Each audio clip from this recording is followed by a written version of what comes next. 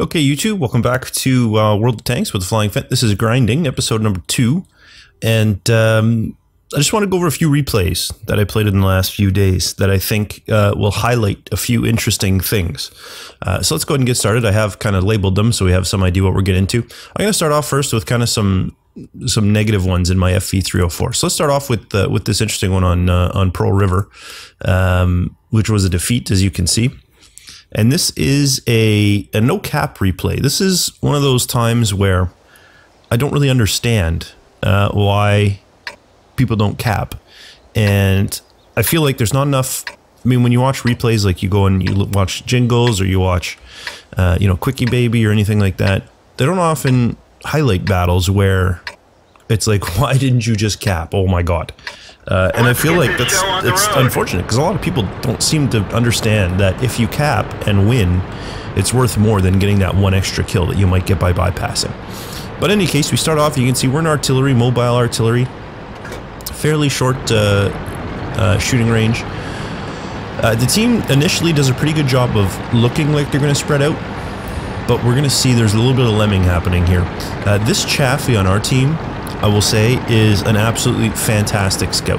You're going to see what he does kind of through my zoomed in view here, my artillery view, and you're going to watch him hold down a whole bunch of tanks almost by himself. Now at this point I do start to get a little bit concerned because it's quite obvious we're going middle and we're going around the outside. We have no one supporting in here, and normally there's a tank destroyer or two set up back here to help out, but there isn't in this case. So there's nobody supporting here, and this one Su-85 is half supporting kind of up towards the north. But in any case, we have two flanks wide open. Now you did notice we did kill that leopard up there, but unfortunately not in time to help our friend. But here's that one Chaffee, and look at this. He's a light tank, he's got a medium ducking back and forth behind cover, while two artillery just kind of pommel shots into that area. You'll notice me and the other artillery are both just putting shot after shot in here. Now for a minute I think Cromwell's going to leave, but then he decides not to. He comes back. So okay, sure, we'll keep doing it. There is, you can see there's an Excelsior, and I forget who else it is, but someone else has gone over to help kind of defend that other route through the back.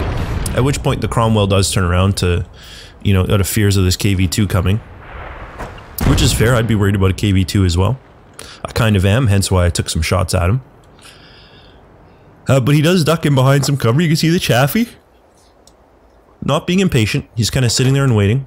I'm pointing out these two flanks are undefended. I guess, this is a flank for us, but it's also a flank for them, right? If the enemy comes down here and comes in behind them, they will be flanked. So, just pointing out two undefended flanks. The Chaffee mentions he's watching the bridge, which he absolutely is right over here. And absolutely I have no complaints with the Chaffee. He has done a fantastic job. Took out a Looks. We're working on this Cromwell. He's about to back up into where we can't deal with him anymore, which is fine. So we come back over, we see the Stug advancing and the AMX-40. Now, the Stug, he realizes he's in a bad spot. The AMX-40 kind of comes out a little bit, not quite sure what's around the corner, and just look at the artillery that's going to explode all around him here. Both me and the Stug Panzer are both kind of looking here. So the MX-40, look at the rounds exploding everywhere. I believe the Su-85 was one of these as well. So the MX-40 says, I want to get out of here. He moves back, behind the rock, behind cover, behind the Stug for cover, not realizing he's just far enough away that we can still get rounds on him. And despite taking an artillery shot when he thought he was covered, look at his response. Damn, nice shot. And that's, again, kudos to him. He's not... A lot of people get impatient, they start cursing, they start calling people names. I get not everybody likes artillery, but they're part of the game. Just calling people names and cursing doesn't help anyone. Now we've gone down. Everyone get out. So the flank fell. Now that was me responding to the MX-40 there saying thanks for not being a dink. Because I've played a few artillery games and I've taken a lot of heat. In fact, I even played... and unfortunately our Chaffee just fell as well. I've also played some tank destroyer games where people have started cursing and calling me names, and I'm like, what the hell? And they're like, oh, it's stupid artillery. And I'm like, I'm not even artillery. And they're like, yeah, well, whatever. I'm like, what? I don't even understand. But apparently people can be upset. Now, so at this point, I'm kind of taking a look. this Excelsior, I don't think can hold these guys down. I was watching to see if anyone would come around, but it looks like no one is really going to move in and support. So our best chance is to cap. And we're going to see that in a minute. I take a look over there and we can watch these guys come in. So we're flanked. Our base has fallen. They need to get in and cap fast if we're going to have any chance of winning. Even though we're ahead by 1 tank, we still are going to have to kind of blitz in if we're going to make this work. So any moment now, I'm going to go over there and start taking a look. I think I already was, but for whatever reason, the game is still showing me looking over here. I'm pretty sure by now I was already watching this. This is a Stewart, I believe, isn't it? An M5? No, I'm sorry, a T-34-85 moving in. And he's going to blow right through the cap. He doesn't even care. So you can see me now, I'm looking around. And so here's this KV-85, right? So the T-34 is in the cap circle, and I'm thinking, good. If we get this guy in the cap circle too, we'll be able to do it. And look at this, he goes right out. He just leaves the cap circle. Like, what? What are you doing? Where are you going? They have no spotter. They can't hit you in here. So the thing is, he just wants to get these artillery kills. It's all he cares about, is getting these 2 artillery kills. But what's that going to do for him? You know? And then even the KV-85 doesn't even care. Just goes right through the cap circle. So it's like, what is your objective? What is the point here? Why would you not cap? And it's baffling to me that people just don't cap. I really just don't understand it. I really don't. I mean, we only would have had 2 in there, but we had an SU-85 who had a chance of resetting. But now we're going to get nothing. It's just going to be a loss. And for what? So, yeah, that's one of my points, right? A lot of people, they just don't cap, and I don't get that. And I was just commenting on their ratings here. If you take a look, some of the guys who are still alive, I guess he's not now, but these ratings have changed now. That's unfortunate. The T-34, where is he? He had a rating of 77 at the time I recorded this video. 77 in 4,000 games. So I was like, well, I understand why he is doing so poorly. But I mean, even these, after some time, right? Like 105, and I mean, if you're gonna lose, you're not gonna get good ratings. Congratulations, you got 1 extra artillery kill. Didn't help your team, you didn't get a win, you got less XP, you got less money. You know, it wasn't worth it. So I think a lot of people really overvalue, they just want that 1 extra kill. And it just isn't worth it. All right, so the next replay we're going to look at is about lemming behavior. And you can see it's right in the name there, FV304. This is on Windstorm, as you can see. This was a defeat. I believe the replay shows it as a bit of a draw. It looks like it might be a draw, but it is not. We were indeed defeated. It was a loss. So we'll take a look. And this one's interesting because I think this was my first battle of the day when I played this.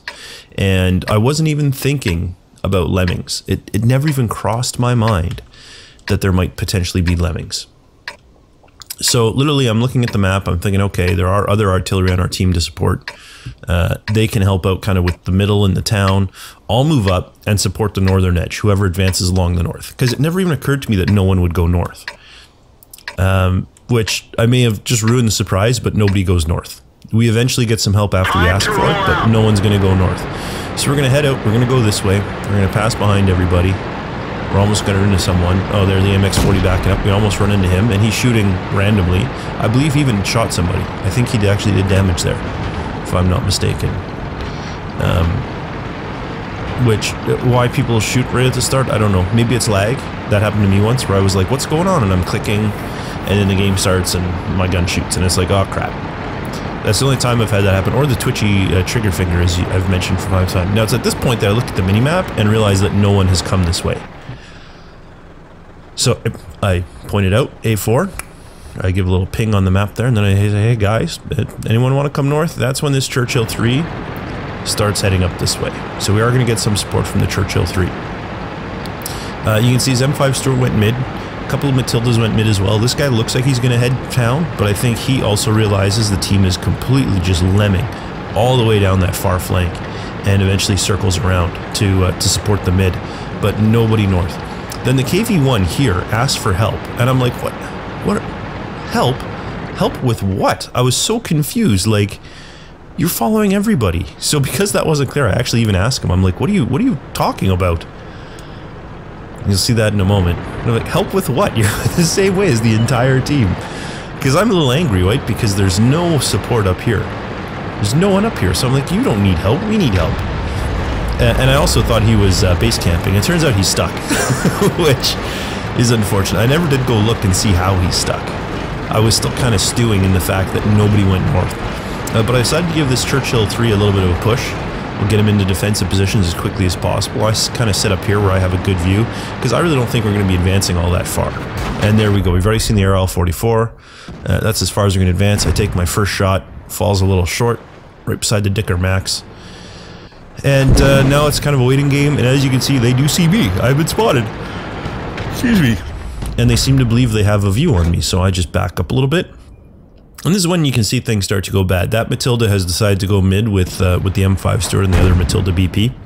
The enemy M5 Stuart is into our base, harassing our artillery. We do have one lone AMX-40 coming back. I have no idea because I never looked. I have no idea what the KV-1 is looking at now, or what he's doing, or what his position is that he's stuck in. But the AMX-40 is coming back. The artillery is on that way. We're about to get flanked by a Stuart. We see it coming. Our Churchill's dead. We move out. I think I get one shot off. Ready to fire. I do, and it misses. It goes, so then I figure I might as well embrace the ram. And there it is. And there's, you can see, they had one guy in the south. They had one guy mid. They're going to have, I believe they have 2 or 3 artillery back here camping, as artillery should. I don't fault artillery for it. The one Hetzer who went way down on the flank here. But literally the rest of their team went north. So we Matilda'd south, we lemminged south. They lemminged north. In the end result, they're going to step in and cap. Our guys are going to be slow to cap. I believe some of these guys even drive through the cap circle and out. In any case, we're slow to cap. We managed to pull off a draw. Just barely. We have the draw in the bag. It is a draw. And then our cap gets reset. So there's really nothing else to see here. I never went and looked at anyone else's view because I was just like, this is so... Oh, I did look around. Oh, I didn't realize I had. So there we go. We can see everyone else kind of lemminged. There's not much to see. I was trying to get a view back here, but then they died. So it was like, well, what's the point? But you can see our team moving in. They're taking some shots in towards the base. But you can see there's the Matilda. There's the M5 Stuart going in. People are saying defend. I'm not sold if defend is the right idea. I think we got to cap. I think we got to cap and cap hard. You can see someone stepped into the cap circle, the Matilda. The M5 Stuart kind of bypassed it. And so this is where I say I think we're too late to defend, because there's no one anywhere back here. So we need to get in the cap ASAP. And the Churchill 7 there says, yep, we're on it. So he's heading in. Everyone you can see is kind of blitzing towards the cap circle now. But they already have 3 in. So unless any of their guys leave the cap circle, we're going to lose. And note, we were too slow. Now, on the upside, like I say, we are about to get a draw. You'll see, well, we got our 3+. We have 6 seconds difference. We're going to manage the draw. Or at least it seems like we're going to manage the draw.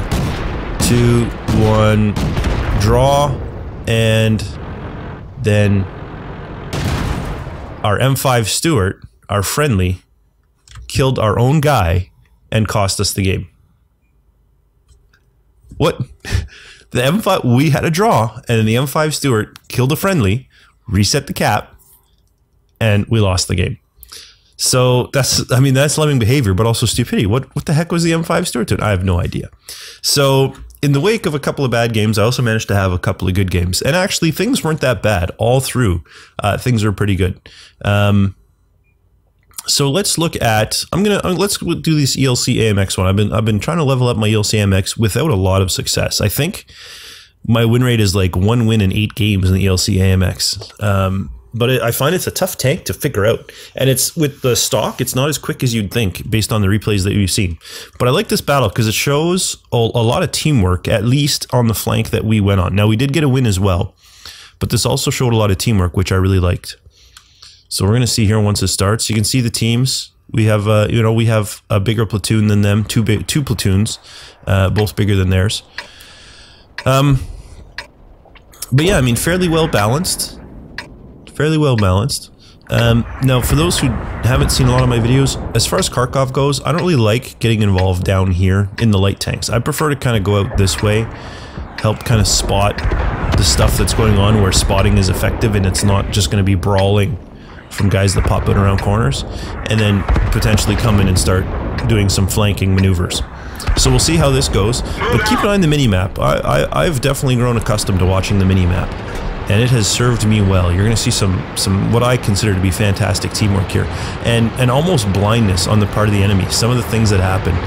There's one in particular you're going to see that's like, you'll see. I don't want to ruin it, but I thought it was beautiful. I thought it was absolutely beautiful, and I was very pleased that my team had seen it coming, or at least if he didn't, he had good enough reflexes to make it work. So there's typical people complaining in chat. And then when someone doesn't speak English, complaining they should be speaking English for whatever reason. So we come all the way to the outside here. I set up on this hill initially. I want to see how things develop. Most people are going through the town. There's not a lot of support. That's when I noticed the E25 is behind me, and I think, you know what? The E25 can sit on the hill if he wants to, or he can advance if he wants to. I'm going to push forward a little bit. We do have this IS-3 who's moving up as well, kind of using the ridge here as support. We take some more look around. Now I'm waiting because I'm sure that enemy's going to come up here, and when they don't, that's when I start moving forward. But I was very surprised we hadn't seen more people, and it's the fact that, you know, very few parts of the enemy team have not been spotted that convinces me, you know what, I don't think anyone's even coming this way. I think they've lemminged middle, but we'll see. So we advance up here. We continue down the flank. The E25 is hot on our tail, using us as a spotter, which is good use of teamwork right there. We pop around the corner. Here's where we notice Type T64 is right there. So we try taking some shots on the move, and then we start playing kind of ring around the rosy with this guy. Now we do use our maneuverability to good effect, keep him from being able to aim at us, stay behind cover as much as possible.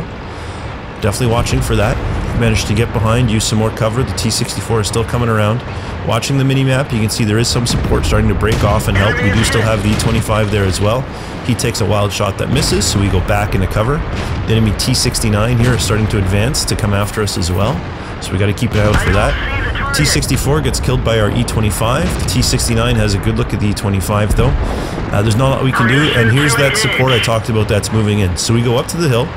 We get a shot off on the T69. We don't pen him, but we get his attention, right? We basically taunted him. And you can see the support that has moved in is taking some shots at him from the back. So we come around the hill here. We give the E25 a nice view at his rear. We see him coming. Now I'm like, nope, I'm going to try and use my maneuverability to my advantage. I come back around the hill, and look at that. He runs head first into a T44. The T44 saw it coming. He saw him coming around the corner. He saw me going around. He started running in towards him, and that guy came around the corner chasing after me and was rammed and shot at by that T44 at the same time. And I just think that's a beautiful play. I wish I had a better angle on it so you could see it developing, but I could see that T44 coming down. I could see that guy coming around the corner. I thought, you know what, I'm just going to try and distract this guy, get in behind cover, you know, inside his ability to turn, and let that T44 have a shot. And I just thought that was fantastic teamwork up there with those guys peeling off, seeing that this was kind of a bit of a slugfest and no one was really gaining any ground. So now we really have a nice lead. We're coming around behind them. You can see they do have an IS holding down the flank, but we're managing to put a lot of pressure on them. E25, you know, Centurion, T44. Our artillery has moved up in a good spot to support. We've managed to catch their artillery not paying attention. Our first shot missed and he didn't even realize it, so we managed to get a freebie out of that. And of course he has a reload to do, so we got plenty of time to put a couple more rounds into him. He's still reloading, and he is dead. There's artillery done. We did sit still for a while, but they had no other artillery shoot at us. They just have the Centurion and the Löwe there. Centurion, you can see, is on very low health. Löwe is not in good shape either. I sit in the cab circle, get a nice view of the Centurion, and before I was able to put one in him, he goes down, the Löwe goes down, and there's a win for us. And that turned out to be about almost 1,000 XP for me in that game. Which is fantastic. A lot of spotting, a lot of helping out. The one kill wasn't too bad. 593 damage isn't great, but you know what? The teamwork in that battle, I think, made it worthwhile. And then last replay we have is I'm in my M4, not my Fury, but my M4.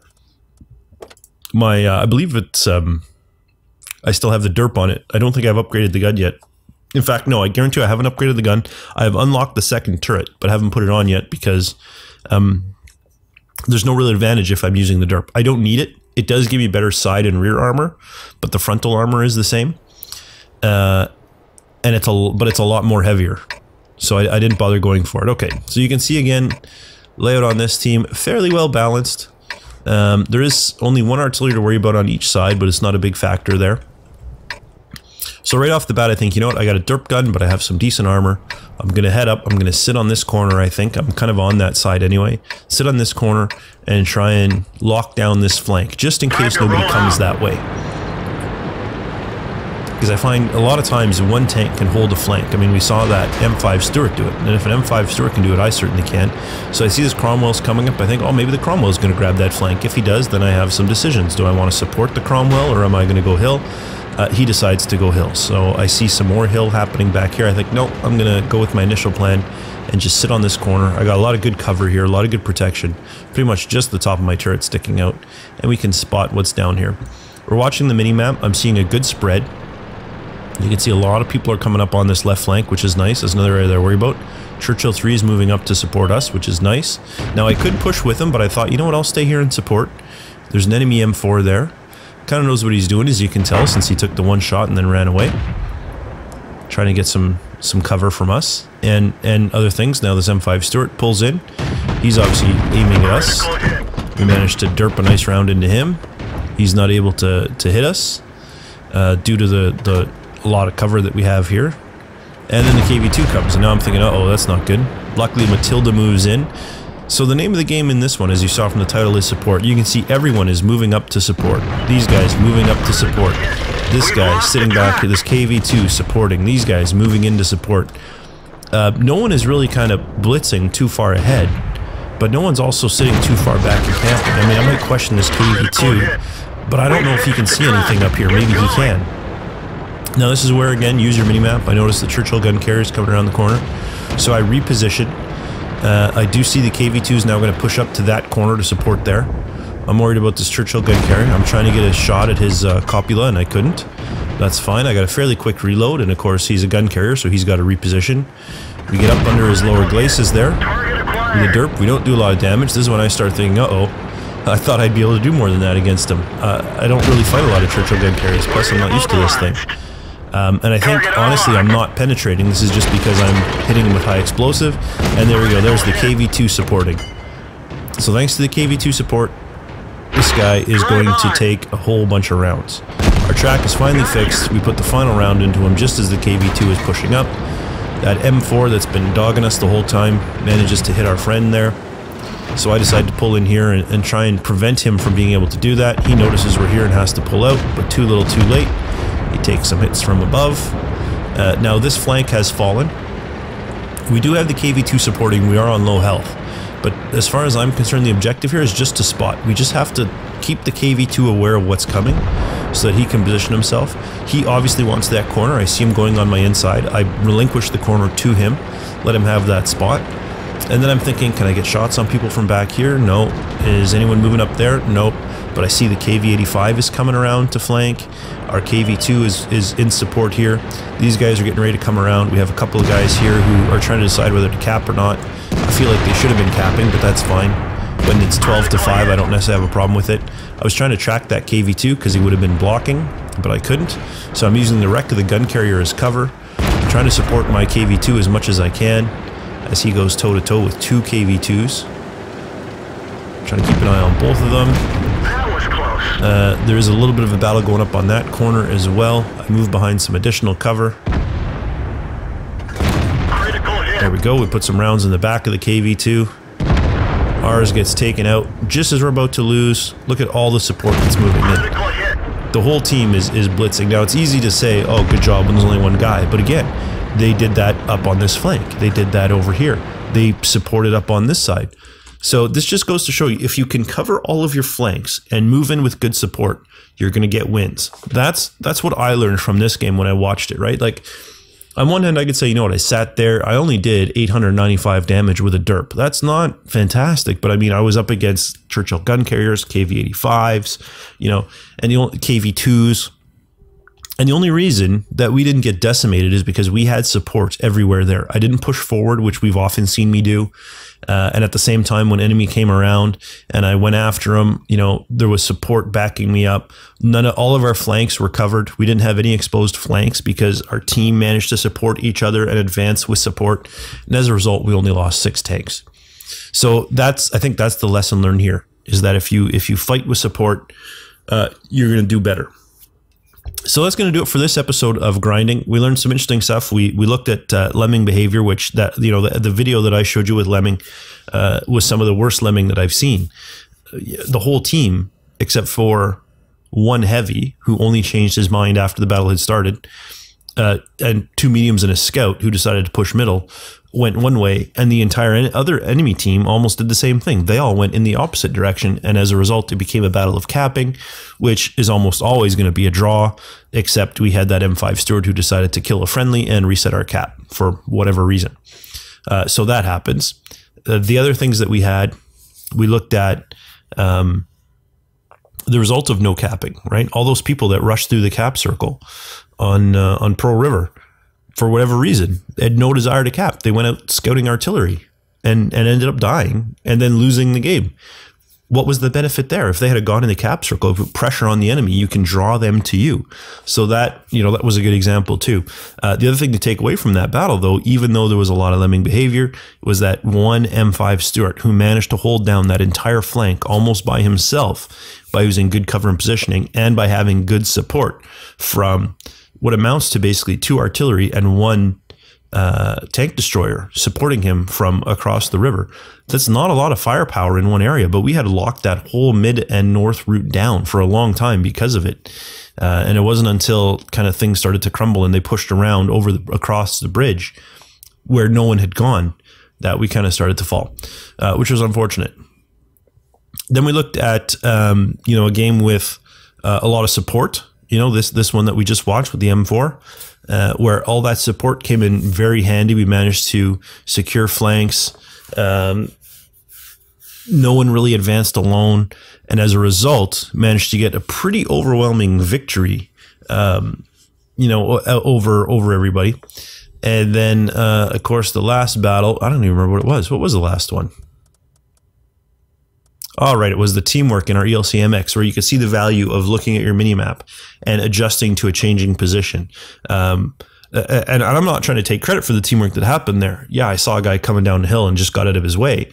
But it was him that looked around and said, you know what? The middle isn't moving. It's a stalemate. It's a slugfest. I'm not prepared or in position to deal with that slugfest. Let me go and support the flank so that we can get a flanking maneuver in. The teamwork that I'm pointing out there is all on them. The fact that I managed to run somebody head first into somebody else has very little to do with me and the fact of how things were developing. Yeah, sure, I recognized it was happening, but that's such a small part. It would have happened regardless whether I saw it or not. But that's teamwork on the part of my team there in repositioning after the battle lines have been developed. So those are some good lessons that I learned. A lot of the stuff that I learned from playing this week was from watching other people in games that I fought. I saw the lemming and said, I don't want to do it. I saw the support and said, that's what I want to do. I saw the teamwork, said, I like it. And I saw people ignoring the cap and said, yeah, if I do that, then I'm going to get a lot more losses and not as many wins.